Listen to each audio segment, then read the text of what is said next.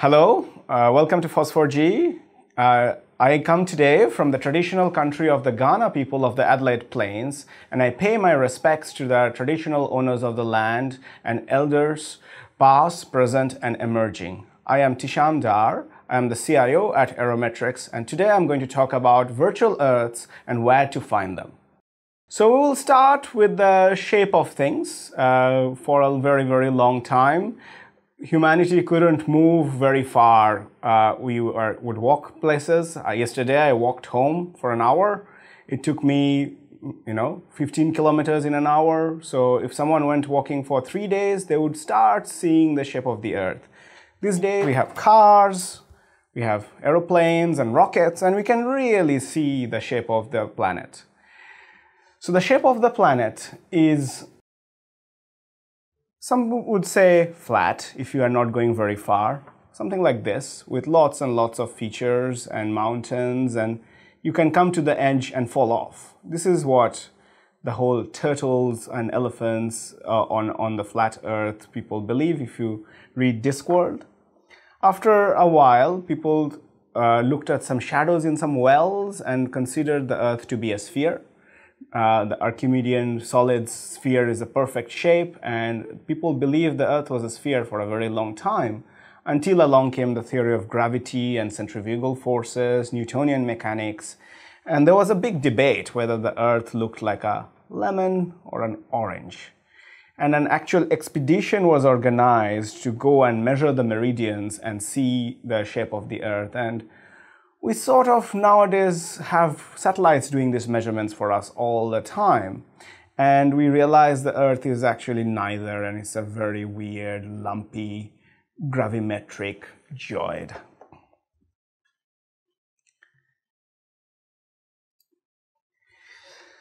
Navigating the Earth for its shape is done by the stars, by the sun, by the magnetic compass.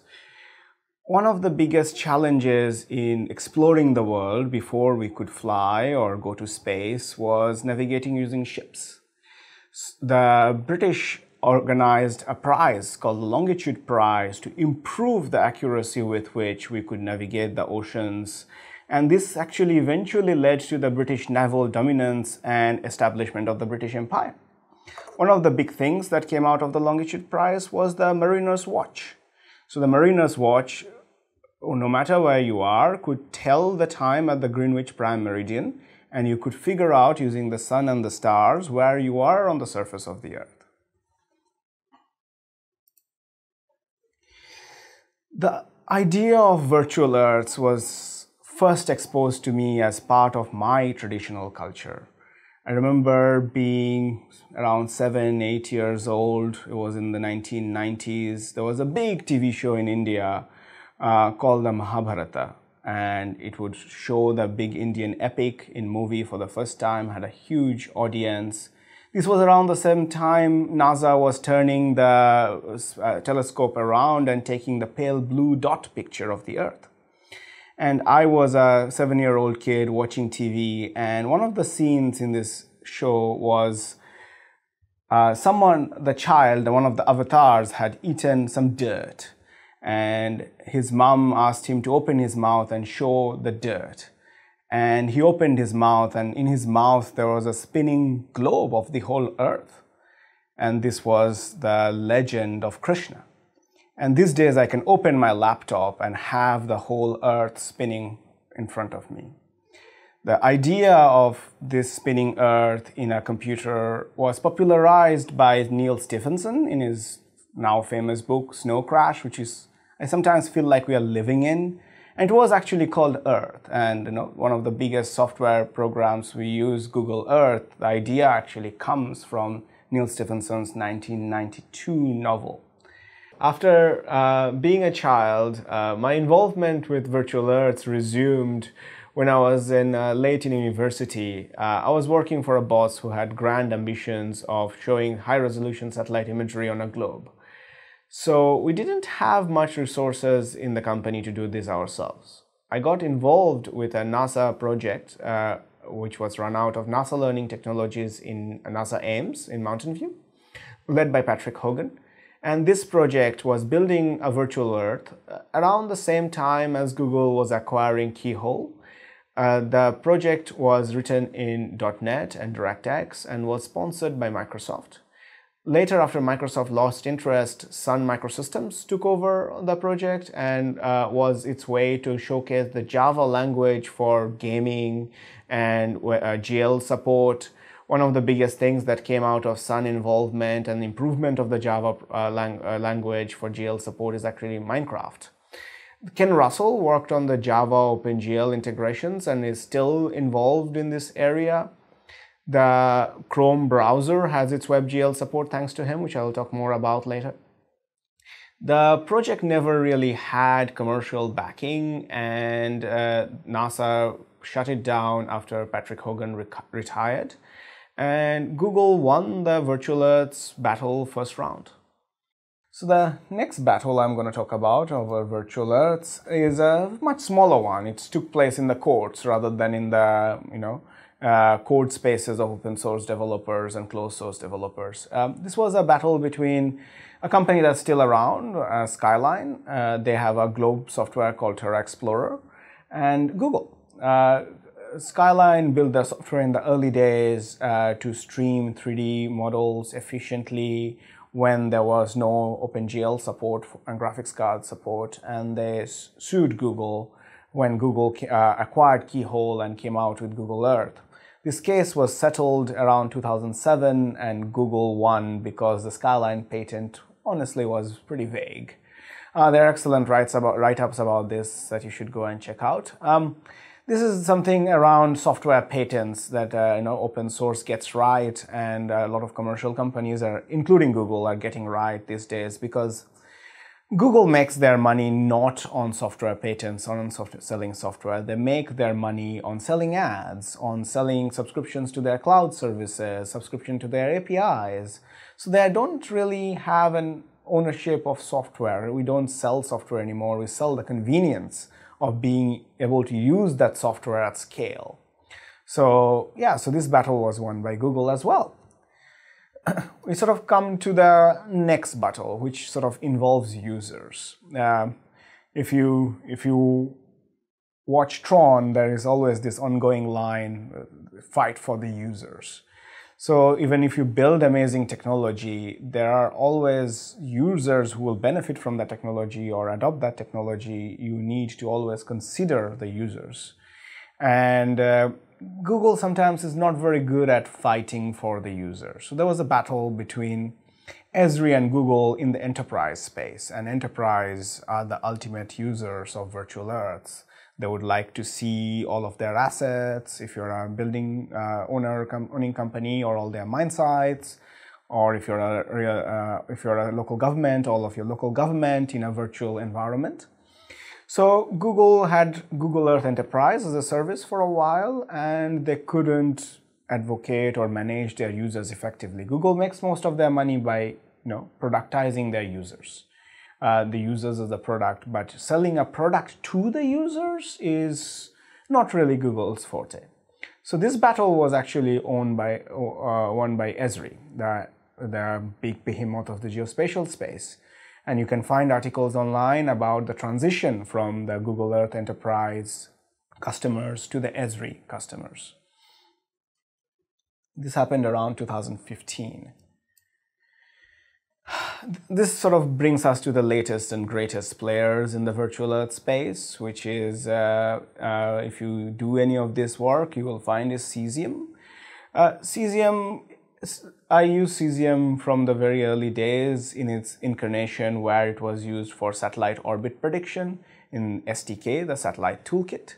This was a very physics-based engine, but it did have a virtual Earth in it. But it also had nuclear missiles and spaceships in it. So the Cesium took a very radical approach for a commercial company. AGI, the builders of Cesium, chose to open source their engines and put a whole amount of development resources to make it an independent company that sort of self-sustains and creates a large user base and developer base in the open source land. And again, this is powered by the WebGL technologies that Ken Russell developed at Google. You can have a browser-based, fully capable virtual Earth. The game is changing. The cesium has changed the game already. So game is changing also on the other side of open source to create really rich movie quality 3D renders of the Earth. You can do that in Blender using things like Blender NC, which takes weather data and makes it, realistically rendered on a globe. And the combination of these, the real-time rendering using WebGL and gaming-like technologies in the browser, and offline rendering using Blender and similar open-source rendering engines, really let you create a very high-fidelity version of the Earth, a true virtual Earth. The specific case that I want to focus on with Cesium and the gaming engines is Cesium's collaboration with Unreal Engine. Recently, this happened. I worked a little bit on the hierarchical LOD support in Unreal Engine. Unreal Engine has gone a great way towards making virtual Earths feasible, where people can actually enter them and experience from a space level, from a sky level, or a street level, or within a shop level, the virtual world. This is powered by a large community of open source developers. So the licensing is a bit different. Unreal Engine is open source software, but with royalty-based licensing. It has some, hundreds of developers, some 400 developers, 500 developers. Cesium has some 200, 250 contributors. Between them, this is an ecosystem of 700, 800 developers building this amazing virtual Earth technologies. You will experience them on the flat screens, but soon you will be experiencing them on viewers like the Oculus and Vive and things that fit on your face and truly entering it. I'm looking forward to the day when I can be in Ready Player One version of the virtual Earths. Despite all of these advances, there is always this we are in a financial interesting place on how to monetize the virtual Earths. The earliest project where I worked on, NASA Whirlwind, was a public good project for education. It never really had a monetization plan, which led to sustainability issues once the sponsorships and funding ran out. The virtual Earths are a creative engine in some ways, and NFTs are taking over in spite of all of the scam connotations. Sometimes you have to step back, look at the NFTs and virtual worlds, and consider things that Yuval Noah Harari talks about in Sapiens, that we are in a virtual world of our own imagination already. We have given value to things that we imagine have value. And the creation of another layer of virtualization on top of it makes you perspective on the imaginary worlds and that we are already living in. This is a new beginning for virtual worlds. We will not be constrained to virtual worlds on flat screens anymore. Reality captured data will be even in higher demand to populate the virtual worlds. We shouldn't let a particular corporation dominate it. Facebook, for example, recently announced that they're hiring 10,000 software engineers just in Europe to pursue their metaverse ambitions. I have a friend in the Silicon Valley. He used to work for Apple. He has the patents on the back of the iPad design. He's a mechanical engineer. He recently got poached by Facebook to work on their hardware push. They made a hardware guy their CTO. I'm a hardware guy at heart myself, and I'm an electronics engineer. I can really see the software companies of Silicon Valley descending into the hardware space seriously to build their metaverses, to get people hooked and stay in these metaverses all the time. And I'm excited for the future. I always consider myself a futurist. I want to look ahead, and sometimes there are dark futures and there are bright futures. I would like the open community, due to their open mindset and making things better for everyone attitude. to find a sustainable way to make better, greater, stronger virtual Earths into the future. Thank you for listening.